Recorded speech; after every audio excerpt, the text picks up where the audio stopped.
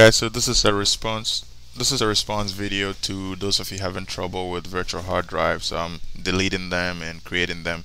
I'm gonna go ahead and show you real quick how to create and delete one. So you go to my computer, manage,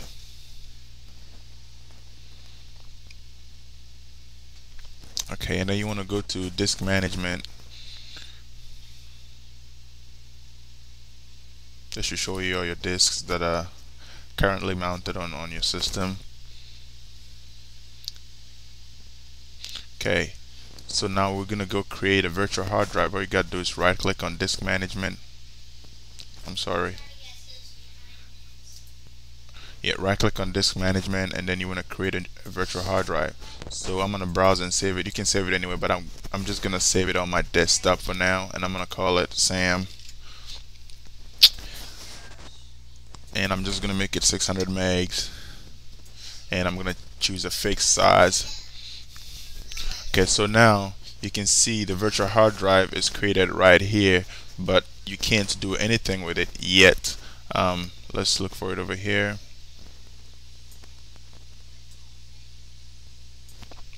Okay, so now it's created, but like I said, you can't do anything. You cannot click on it. It won't do anything.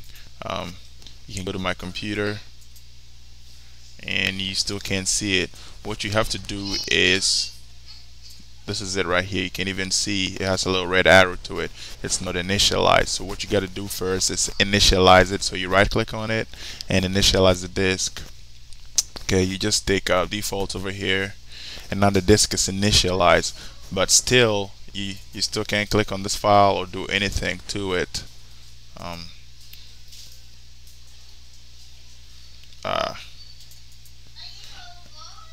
Okay, so you can't click on it, and when you go to my computer, you still can't see the disk named Sam.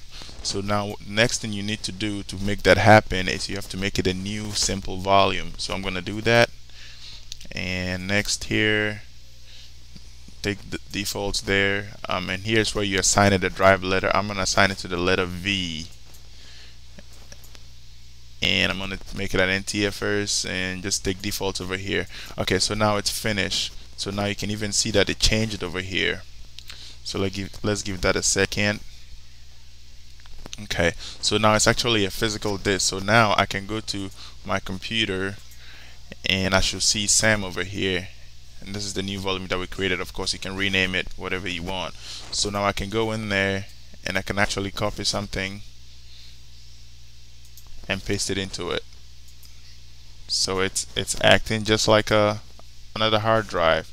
Okay, so now the thing is, this hard drive is virtual, so what you are seeing here is a virtual file, and that virtual file is what you have saved on your desktop. You can't necessarily do anything with this virtual hard drive. I can click on it and it won't open.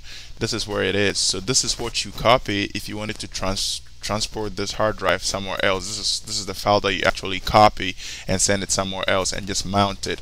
So to answer your question, Mr. Kadok, I'm sorry if I said that wrong, but this is how you create it. And this file, you can't open this file. You can only open it under my computer as a virtual hard drive.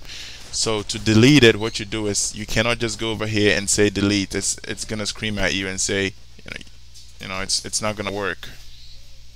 Okay, what you need to do to delete it is you need to detach it. So the first thing you need to do is go back to my computer management, right click on it, and then you detach the virtual hard drive. Okay, and it's going to give you this warning. Go ahead and detach it, and once it's detached, you're not going to see it here over here anymore. So now I can conveniently go over here and I can delete this file, and then it goes away. So it's in my trash can right now. So that is how you create and delete it.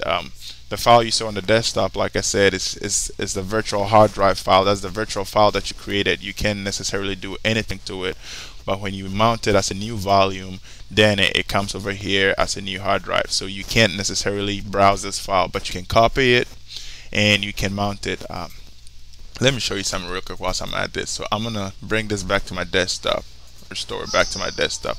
Let's say I had copied this from somewhere and brought it to this computer. I'm going to show you how to attach it again. So now of course it's not going to be here. So what you need to do is you go over here, right click on disk management, and you say attach a virtual hard drive. You browse to the location where it's at, which is on my desktop, and then I'm gonna select it and say open. So now I'm gonna attach it. So now my virtual hard drive has been attached again, and it's already it's not already a simple volume where it is. So there it is, it comes back. So that is how you transfer it. If you copy this file and took it to another computer, that is how you transfer it. So I hope I answered your questions, and if you have any trouble, feel free to leave a comment and I'll see if I can help you. Thanks.